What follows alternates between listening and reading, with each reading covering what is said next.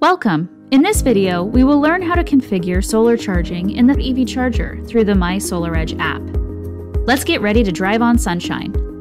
Note that solar charging is applicable when the smart EV charger is connected to a SolarEdge PV system. From the EV charger dashboard, to charge the car using excess solar power, press Solar Charging. Toggle the solar charging option on to enable charging using solar energy. Press the back arrow at the top left to return to the main smart EV charger dashboard. Plug the smart EV charger into your vehicle. Your smart EV charger is configured to charge when plugged in by default.